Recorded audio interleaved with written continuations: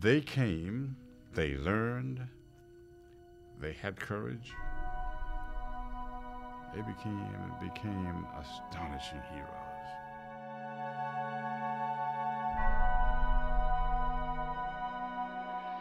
Even today, as we travel around the country and meet people, we're still surprised to find that there are folks who don't know about the Tuskegee Airmen.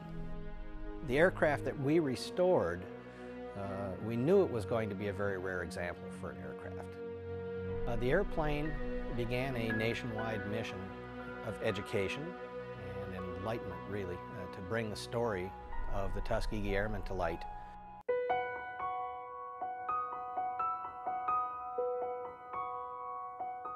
Dad wasn't a huge history buff, but that story piqued his interest just because they had to overcome so much, the original Tuskegee Airmen. Don spent most of his waking hours trying to infect other people with his passion for aviation. So now I was here, I got a phone call that Dad had an accident in the Mustang, and Mom just said we needed to come home. And beyond losing a member and beyond losing a teammate on the Red Tail project, we lost a great leader. These airplanes are an incredibly persuasive and effective tool to inspire young people. Don died doing what he believed in.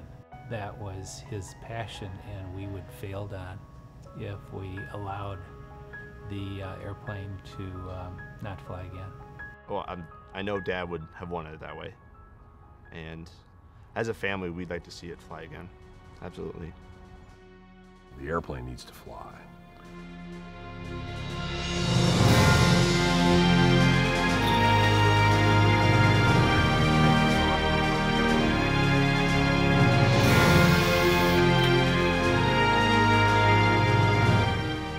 Present this aircraft as a museum without walls around the country, and we present our story and their story as America's flying tribute to the Tuskegee Airmen.